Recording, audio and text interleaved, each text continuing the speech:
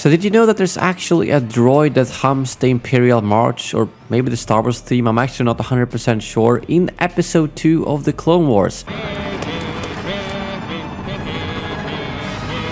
This clip has been spread around the internet for many years, basically titled Droid Humming Imperial March, although I don't think it's like 100% accurate, but it does sound familiar, doesn't it? Which begs the question, does the Imperial March actually exist in universe? Probably not, but they added a lot of these small things in the Clone Wars which probably shouldn't be read into too much, but I still thought it was a pretty cool detail. And on the same level, BD1 in Fallen Order actually hums the Star Wars theme, which you can very clearly hear sometimes when you hack an enemy droid.